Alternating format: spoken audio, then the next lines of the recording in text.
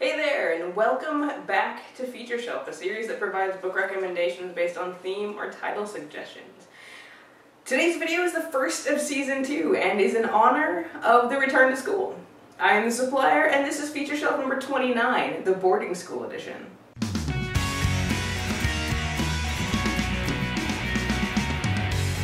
It seems to me that, at least in the movies, there are a lot more hijinks in boarding schools than there are in regular school. And maybe it has something to do with being with the same people all the time, and it lends itself to roguery.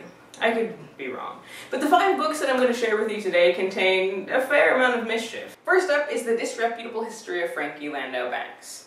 Frankie, who is in her second year of boarding school but her first year without her sister, is upset that the Loyal Order of the Basset Hounds, a not-so-secret society, kind of like the Skulls or the Life and Death Brigade, is boys only.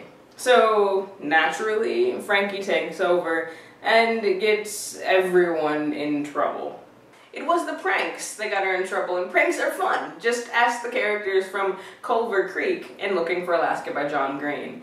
This is the kind of book that will make you laugh, and it will make you cry, and it will make you think. And I have it on good authority that the prank that main character Pudge and his friends commit at the end of the book is similar to something that Green and his friends pulled off when they were in high school.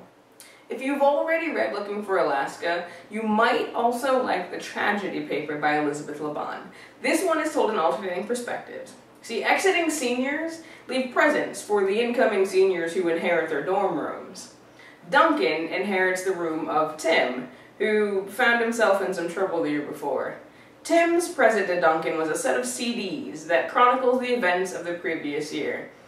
You know, it also might appeal to fans of 13 Reasons Why by Jay Asher, but I'm not going to talk about that one because it's not set in a boarding school. In The Raven Boys by Maggie Stuvader, one of the boys that Henrietta's resident psychic sees in spirit in the graveyard is a boarding school boy named Gansey. Seeing him in the graveyard means that he's gonna die sometime in the next year. If that's not weird enough for you, Blue, the female protagonist, isn't supposed to be able to see him, but she does. And she talks to him, which means that he could be her true love, or that she kills him, or possibly both. Cassell, from White Cat by Holly Black, is no stranger to killing people, except that only he and his family knew what happened to the girl that died. So he's in boarding school now and he's trying to lay low, and he seems to be doing a fairly good job of it until he sleepwalks onto the top of one of the dorms. Oh, hey, did I mention that everybody in his family has powers? They're called curse workers. Well, everybody has powers except for him. So that was 5 books set in boarding schools: The Disreputable History of Frankie Landau-Banks, Looking for Alaska, The Tragedy Paper, The Raven Boys, and White Cat. For previous feature shelves, or to see what's coming up in the next few weeks, visit thebooksupplier.com/featureshelf. If you'd like to recommend other books set in boarding schools, or you would like to request your own feature shelf, leave it in the comments and I'll see you there soon. Until then, I'm the supplier wishing you happy reading. Don't forget to be awesome.